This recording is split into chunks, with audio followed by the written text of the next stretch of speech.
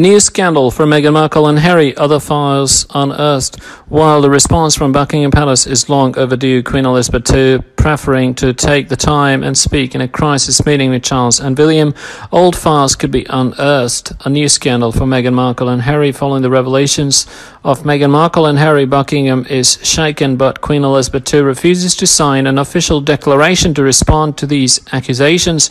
In a crisis meeting with her son, Prince Charles, and grandson, Prince William, the 94-year-old monarch is preparing for this long-awaited response. Has the time for revenge come? An anonymous source of the entourage of the royal family would suggest that the Crown could shed light on other scandals.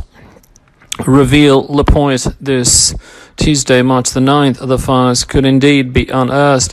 While the days before the broadcast of the interview of the Sussex couple by their friend Oprah Winfrey, accusations of the harassment targeting Meghan Markle were exposed. This time it is scandals, in particular financial, involving the Sussexes, which should make noise, starting, not surprisingly, with the renovations of Frogmore Cottage, their lifestyle, and also other accusations of harassment by Duchess against several of her collaborators at Kensington Palace.